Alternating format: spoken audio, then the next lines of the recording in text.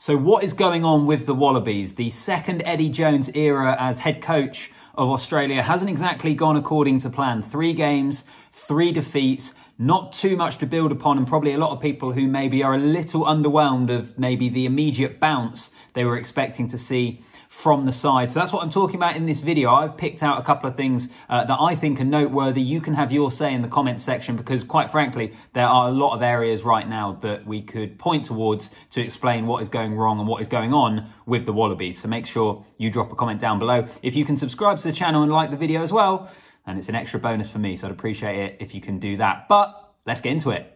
So just to reiterate what I said in the intro, I think there are a number of different things that we could point towards to help answer the question of what is going on with the Wallabies at the moment. I think you could point towards their set piece, which hasn't been super strong. I think their line out has functioned okay, but the scrum, I think there's still question marks over. The fact that they don't have a real crunching forward pack, their attacking game hasn't flowed as they would want it to. They were the lowest try scorers in the Rugby Championship, and their kicking game as well has probably left a little bit to be desired. So there are a lot of areas we could point towards. I've identified a few different things in the video, and mainly it centers around selection. Now, a couple of caveats before I get into some graphics. I appreciate it's 2 coaching regimes, so that's always going to impact selection to a degree.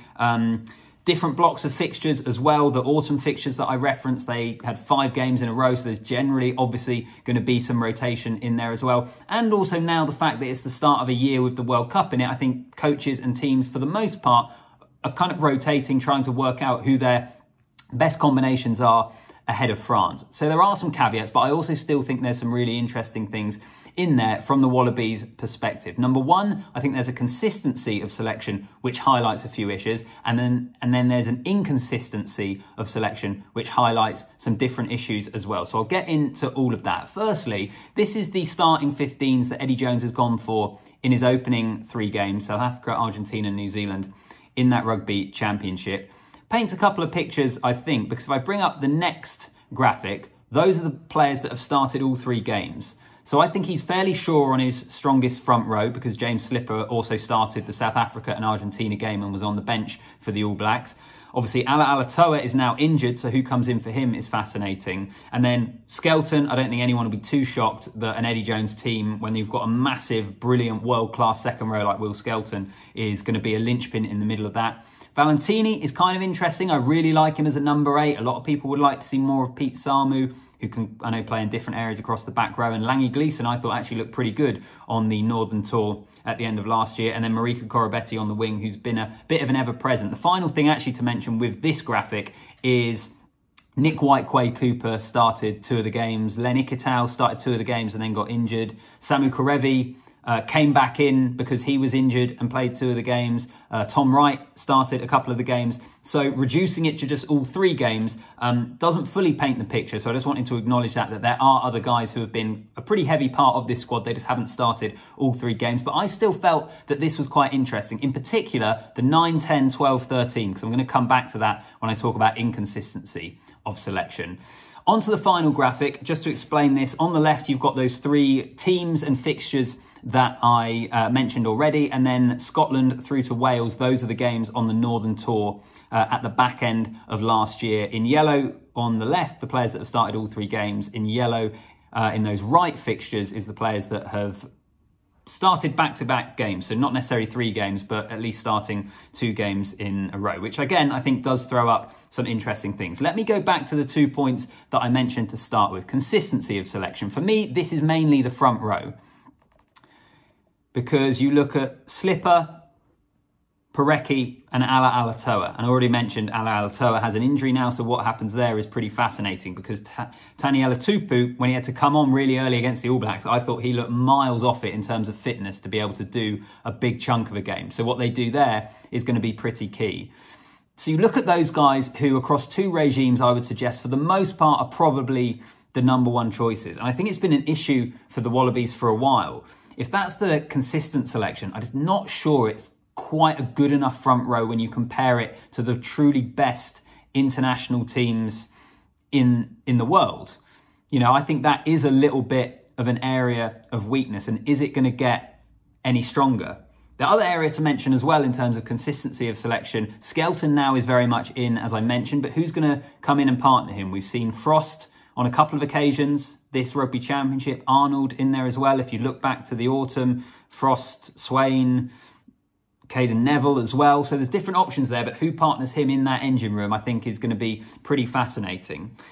The most interesting point, though, I think, is the inconsistency of selection. And this, in particular, revolves around the halfbacks, 9 and 10. Look at the different names you have in there. So across, 8 games, you've got Quade Cooper and Bernard Foley, the only ones who have started a couple of back-to-back games at fly half. And if we break down the numbers, they've had 4 different starting 9s in their last 8 test matches, 5 different starting fly halves in their last 8 matches. And if you look at the different combinations, it's 6 different halfback combinations. I don't care who the coach is or what you're trying to achieve, how you're trying to attack. That is such a key area of your team. And I think that speaks towards the fact that they're not sure. Certainly, I don't think they're sure who their best fly half is at the moment. I would have thought Nick White is the guy at scrum half personally to start. But then outside of that, they need to get those halfbacks sorted if they're going to be able to build a game plan that Eddie Jones wants them to execute when they come up against the best teams in the world. The other area that I mentioned earlier as well is at centre, because Len Ikitau, I think, would be, as we can see from that graphic, the starting 13, but he's picked up an injury. And his injury was a shoulder injury. It's rumoured to keep him out 6 to 8 weeks. The injury happened a couple of weeks ago. So let's say it's 4 to 6 weeks now. The Rugby World Cup starts in about a month's time. So he's either only just going to be back just in time for the World Cup in terms of, and therefore, what's his fitness like? And if he's not, then how quickly into the group stages is he going to be available? So I think that is a big, big loss. After that as well, after Ikitau, we've had Foketi, Paisami, Hodge, Karevi, Pataya has come in. Maybe he'll play 13. So those centres, I think, have a lot of question marks. That whole midfield from 9 to 13, I think is pretty uncertain for the Wallabies. As I say, I would expect Nick White to be the 9. I've always been a big fan of Karevi and the fact that he's coming back from injury. I think he will be the 12. I think Eddie Jones will want him. What they do in 10 and 13, for me, absolutely fascinating and absolutely key as well. So that was the big thing when I looked at selection. That was the thing that stood out to me, I think. The strength of the front row, and then from 9 to 13. But you can let me know what you think in the comment section down below. Let me just move on to one final part of the video. Hopefully those spreadsheets kind of make sense. I tried to make them as as easy to understand as possible. But a few stats for you to give an indication of how this Eddie Jones Wallabies team is playing at the moment. They had 5 yellow cards in the Rugby Championship, which is comfortably the worst of all 4 teams. As I've already mentioned, they scored 4 tries, which is the worst in terms of their attacking game. They've beaten 60 defenders, which is the worst. And they made 286 carries, which is 57 less than the next side in South Africa. And when you go back to the fact that I think the kicking game hasn't been very good, you look at that attack at the moment and there are big, big questions to answer. I wonder what Eddie Jones is truly thinking rather than what he says to the media in terms of the challenges that face this team. I've felt for a while that Australia have enough quality in their team to be more dangerous than they are. But it has been a massive disappointment to the second stint of life under Eddie Jones. And I think in particular, the 9, 10, 12, 13 is a pretty big question mark over what is the best there. There are other questions as well. As I've mentioned, their set piece and their forward pack, I think, need to be stronger. And that's why I've got concerns over the front row and who comes in for Alan Alatoa. But there we go. That was kind of my assessment, really, of where the Wallabies are and what is going wrong with them at the moment. The caveat, I suppose, just to end the video, because I started it with a few caveats, is their World Cup draw is on the right side of it. They don't necessarily have to improve too much to be able to get themselves to a quarter-final and maybe even a semi-final. And maybe that would be good enough for them to try and build upon with the Lions Tour coming up in 2025 and with a home World Cup coming up 4 years later, that maybe that'd be enough platform. But as things stand at the moment, it's not been great.